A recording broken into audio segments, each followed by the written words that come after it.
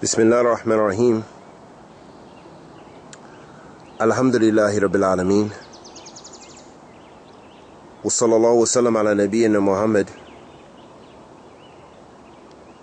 wa ala alihi wa sahbihi wa sallam.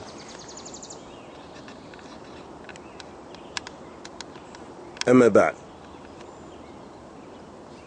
Gentleness, as we mentioned on many occasions,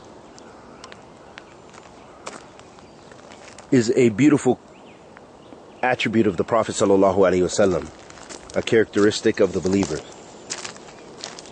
And at time, of course, we should be stern when commanding the good and forbidding the evil. There are times when it's necessary to rebuke someone with sternness. It's not always being gentle. But as we'll see from this hadith of the Prophet sallallahu alaihi wasallam, that mostly gentleness is better. Mostly people are more receptive when you're gentle with them. They're less combative if you're going to give them advice. Maybe they're doing a munkar, they're doing something wrong. But they'll be less likely to accept your advice if you do it with harshness. And you react to them with sternness.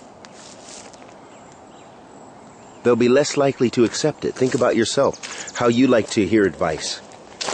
Not negating that there's a time and place for it, for sternness, but letting us know that the general principle, the Sharia, encourages us to be gentle and kind and advising with righteous preaching.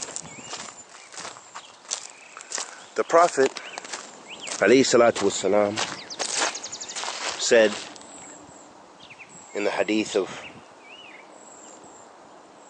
Aisha, an Aisha radiyallahu ta'ala anha, أن النبي صلى الله عليه وسلم قال: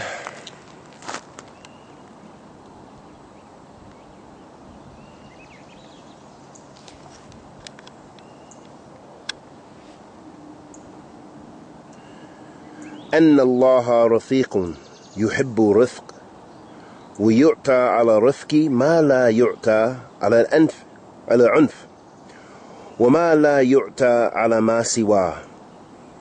رواه Muslim. Allah subhanahu wa ta'ala, as the Prophet sallallahu alaihi wasallam said, verily Allah is Rafiq, and He loves rifq, He loves gentleness or a compassion.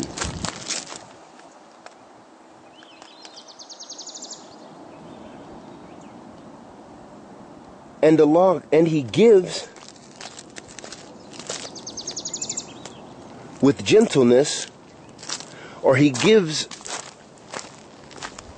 meaning He gives like reward, or gives, there's a righteous ending, more with, from gentleness, meaning the slave being gentle, than with being stern or violent.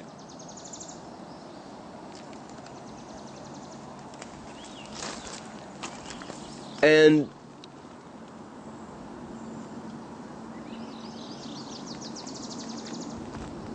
He doesn't give in the same, that which comes with sternness, the result is not the same as it is with gentleness. And this is collected in Muslim. In this hadith we see the importance of being gentle, and that is in fact the asl. The asl is that we're gentle with one another, respectful,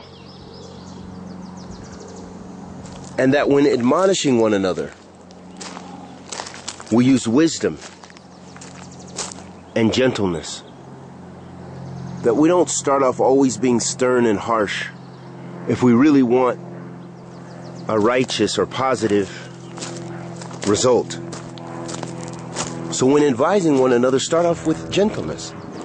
As the Prophet sallallahu alaihi wasallam let us know that Allah subhanahu wa ta'ala is our Rafiq.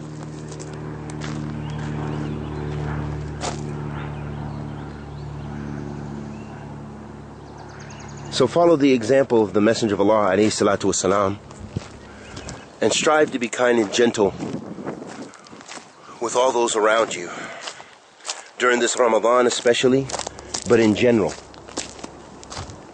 وصلى الله وسلم على نبينا محمد وعلى آله وصحبه وسلم.